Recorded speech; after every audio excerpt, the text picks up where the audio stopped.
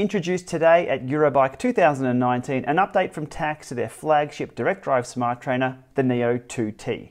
This is the second update we've seen to the original Neo unit in the last 12 months, with the Neo 2 being announced in October, November last year. Cutting straight to the details on this one, here are the updates that come today with the Neo 2T. First up, Native Thru-Axle support, so no longer do we need a quick release adapter. You can use your thru-axle from your bike to mount on the Neo 2T. There's a more powerful resistance unit which addresses the virtual tyre slip, so more power and more resistance at lower flywheel speeds. Even quieter operation with the internal neodymium magnets, that's where the word neo comes from, being aligned a little differently to quieten things down. And finally, the pedaling analysis on the Neo 2T supports open standards, so it's compatible with your head units and other software. One of the key updates mentioned there with the 2T is the ability of the unit to apply more resistance at a lower flywheel speed so you don't get that virtual tyre slip. That was one of the things on the Neo 1 and 2 that really got to me. This appears to be virtually eliminated. In early July, I had the opportunity to visit the Tacx HQ to have a look at the Neo 2T being built. Here is a 2T on the test rig being calibrated or certified for calibration in the factory. Now the one difference with the 2T and the 2 is the 2T has two little black strips on the armband there. It still has blue pants. Speaking of blue pants, here is one of my favorite robots, bolting the blue pants onto the 2T there at the factory. And now over to my favorite robot on the shop floor, Captain Glue. Now Captain Glue will take the neodymium magnets from the stack where they're all pretty hard pressed together, extract those, put a little bit of glue on each one, and then take them over to the flywheel and insert them in exactly the right spot. And you can see them there a little offset in the flywheel. I could watch this machine all day. It's fascinating stuff.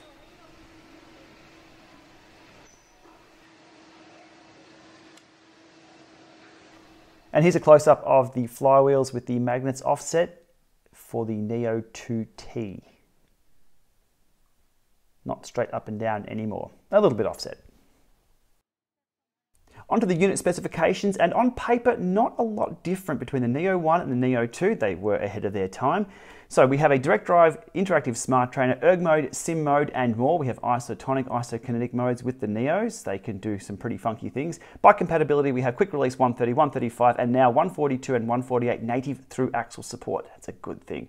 Shimano compatible freehub does not come with a cassette. Wireless protocols, AMP+, FEC, Bluetooth Smart, Bluetooth FTMS, the data transmission speed, cadence, power, and trainer control, which means if you're on Apple TV, you get the trifecta. Power accuracy claims less than 1%. I guess that's 1% margin of error, so it should be pretty accurate when put up against other known good power sources. No calibration required, excellent. Great simulation up to 25%. Max wattage 2200 watts. We also have downhill drive on the Neo 1, 2 and 2T, which means if you're on a virtual downhill, that flywheel will tick over for you. It doesn't really help you move forward on Zwift or something like that. You need to generate power for that, but it just adds a bit more realism if you want to coast down a hill.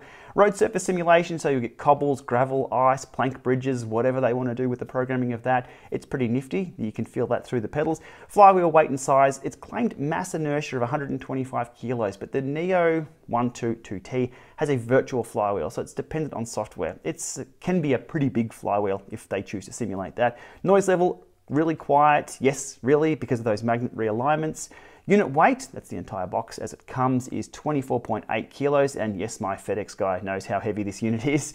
Works with or without power. Without power, you'll get no downhill drive, but you can pack this one up and take it to a race and use it as a full smart trainer with full capabilities without power being plugged in, and a front wheel riser block is supplied. Onto the global pricing here, it appears the price of the Neo 2T stays the same as the Neo 2. So US dollars $13.99, Australia, which I'll pick out where I am, $18.99, and in the UK, you're looking at £11.99. Okay, there are all the details. Let's get this unboxed and have a closer look at that thru-axle support.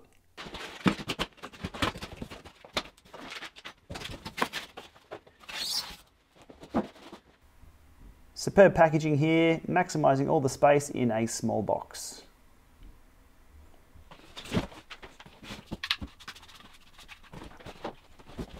Okay, everything you need to know about what comes in the box. Obviously the Neo 2T itself, front riser block, we have some manuals, power cables, the kits to convert it to thru-axle if needed, and the power brick.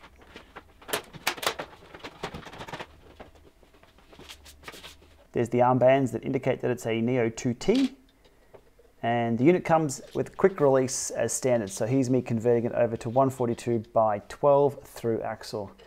Drive side first before we put the cassette on. 11 speed Ultegra for what I use, just fine.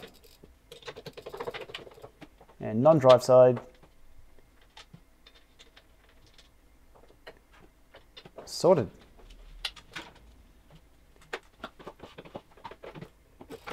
Okay, bike on with the Thru-Axle that we use on our bike. So that's what I mean by native Thru-Axle. No additional adapter required.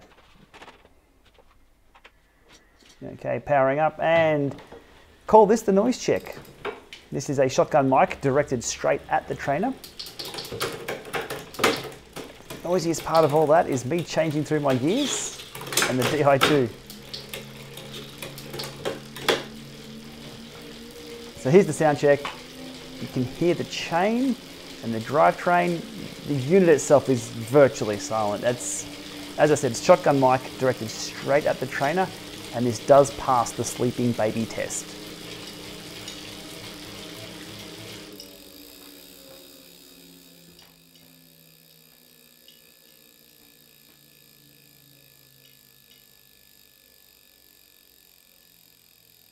One thing to do with the Neo units is to open up the Tacx utility app and first of all check for new firmware. So there was a firmware update from 26 to 27 with this. I'm now on 28. I suspect there's going to be a few more revisions very soon, but here's the process with that. So definitely make sure you have the Tacx utility and do that update. Just takes a few minutes to get that done. And now once that's done, make sure you go to the settings of your Neo 2, which you can see just here, and update the default body weight. Now this is required for Bluetooth because Bluetooth doesn't have the ability to set your body weight to deal with the inertia calculation. So if you set it within here, Bluetooth will be happy. Ant Plus has it covered in your software. With many, many hours on the 2T clocked up, it's time to talk about the ride feel, the user experience, the on-bike, on-pedal, what's it like to ride? Well, first of all, it's definitely a Neo. It has Neo characteristics, I guess you'd call it. It has a little wiggle side to side, which is welcome, a little bit of flex. So it's not like riding a brick fence with a saddle on it. That's a good thing. It's virtually silent. By virtually silent, I mean you'll hear your drivetrain and you'll know when it's time to oil your chain. And that freewheel does make a noise. It's funny how they make silent trainers, but as soon as you stop pedaling, it starts ratcheting up. We'll have to do a video on how to quieten that all down. High-powered sprints appear to be sorted. I could not trip this unit up. There's an easy way to trip up a Neo 1 and Neo 2. You go up a gradient, lower gear, punch the pedals, and you'll slip out pretty easily. This thing held on, so good stuff there. Appears to be virtually solved with that one. Erg mode on the 2T will come at you like a freight train. Well, probably more like a minibus after some feedback we provided Tacx. It was just punching way too hard into those resistance changes, and you really had to slog things over before it came down and stabilized. That's been updated with the firmware update just the other day, and it's more, yeah, a little tamer on the pedals. Same goes for the steady state erg. It was just a little harsh on the pedals because it was just overcompensating with its extra power, I guess, or undercompensating when it dropped off. It's a little bit jagged now that's been smoothed out, so the user experience in steady state erg was pretty good. So overall, in regards to the on-bike, on-pedal, what's it like experience, this is definitely a step up from the Neo 1 and the Neo 2. In particular, those sprints really pack a punch, and those erg resistance changes, you're going to know about it pretty quick, but hey, that's what training is all about. Now, here's where things go a little off-piste, so to speak. Now, I've spent a lot of time in the Neo 2T in recent weeks. Typically, a trainer will arrive, I'll do my research, I'll schedule some time, I'll unbox it, get it set up, do a Llama lab test, maybe a few rides, have a look at the data, job done, make a video, happy days. Wasn't quite the case with this unit. Look, my trusty Neo 1 still takes pride of place in the Llama lab for power meter testing, and I really wanted to put the Neo 2T to the test to see if it could replace the Neo 1. Well, the inverse was true. The Neo 2T tested me, the Llama lab, and I think every power meter I had access to. It's been quite the journey. What I try and do is have the true user experience in the Llama lab, so if you're watching these videos, you know exactly what to expect when you unbox something, jump on, ride your bike, look at the numbers, and it's happy days. Hopefully you even have a better experience than I, because you watch me make the mistakes first, you have a bit of a giggle, away you go, you do it better. So Look, let's move gently into this by first acknowledging that a few things are yet to be implemented, namely cycling dynamics and the pedaling dynamics. It's not there. It's in the spec sheet, but it's not implemented at this point in time. It may be a firmware update away, but it's currently not there. So we know this is a work in progress. Next, the original Neo. It's a pretty trusted source of truth for power, and there's a few edge cases though where you can fool it, but there's a reason why I use it for the Llama lab test steady state stuff. It's reliable, dependable. You can go to it any time of the day, in almost any temperature with any other power meter. If the power meter is good, the Neo will agree. It's happy days. And the Neo 2T has that potential, but that potential is still yet to be realized. After 10 Llama lab tests, it's been a lot of training rides the last few weeks. I'm still seeking that potential in the 2T. That search has involved being sent a new firmware just this week, so that potential, again, is still being realized, and it's still a work in progress. Look, I won't spend an hour going through the 10 Llama lab test data sets. They're all over with Tacx for review. But what I'm going to do now is go through the Neo 2T versus the Vector 3 pedals. Vector 3s are owned by Garmin. Garmin own Tacx. That's what they've been using internally. So I thought to give it the best chance of working and replicating their tests internally, I'll have a look at the Vector 3 data. So as always, my favorite website on the internet, the DC Ramica Analysis Tool, where we can compare multiple power meters and their fit files as an overlay and see how things stack up. So Neo 2T versus the Vector 3s. Now the first 10 minutes I will throw away because we're resetting the install angles and getting everything calibrated, a few stomp sprints, it's all good. As I said, this is one data set of 10, but it represents pretty much the experience that I've had so far to date with the current firmware. Okay, diving into the steady state stuff, there's a few dropouts right about there, so we'll stop the drag about there. Okay, 224 versus 228 with a few interesting spikes there from the Vector 3s. Not too bad, 4 watts off, pedals 4 watts higher. Look, that's not too bad, not too bad. The Neo 1 and Neo 2 are within 2 watts, so 4 watts, again, I'm nitpicking, but this isn't the next level. This is going the other way. So that was something that was a bit of a concern. Diving a little closer here, we had some dropouts. Now I blame this on the Edge 1030 that I've been using with beta firmware. I shouldn't be testing with beta firmware. But what we can see here is the peak power.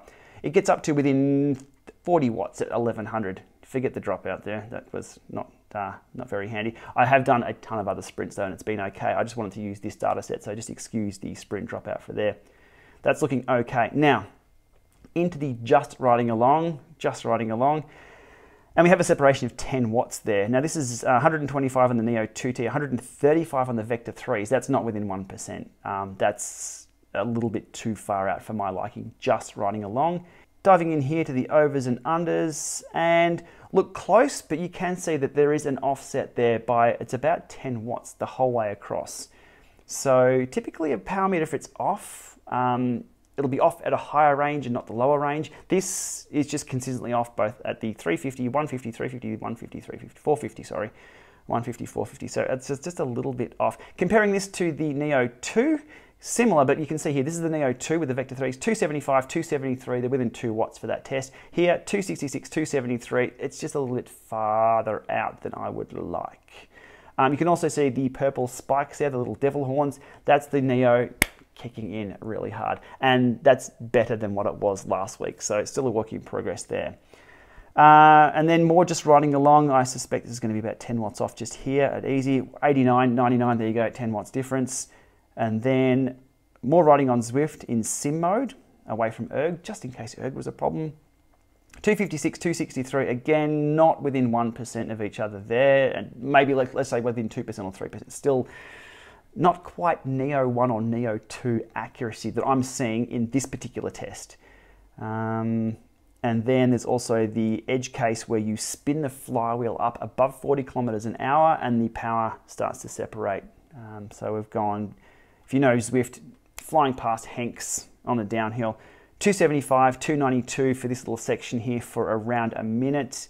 That's a big difference there, but that's a known edge case with the Neo 1, 2, and obviously the 2T now just can't hold accurate power. So gold standard, not quite there yet.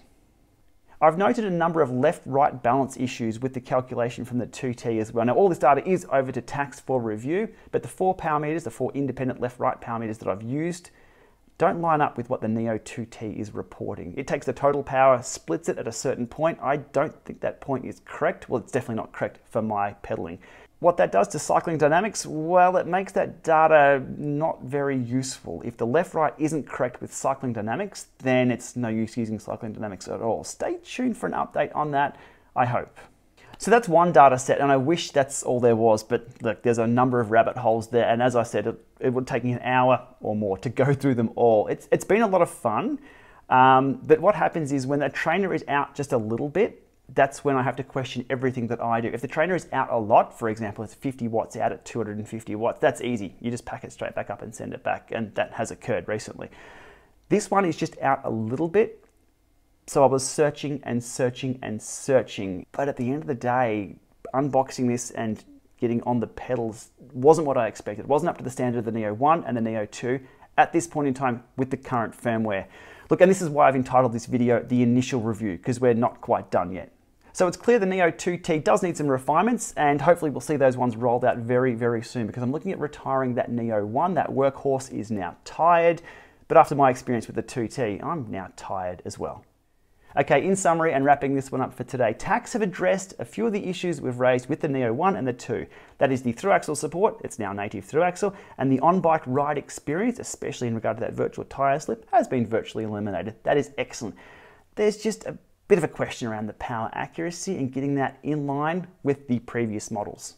Okay, leaving it there for today. Thanks for watching another episode of GPLama Causes Trainer Companies Headaches. It's been quite the journey, and we're not there yet. Now, where's that Neo bike?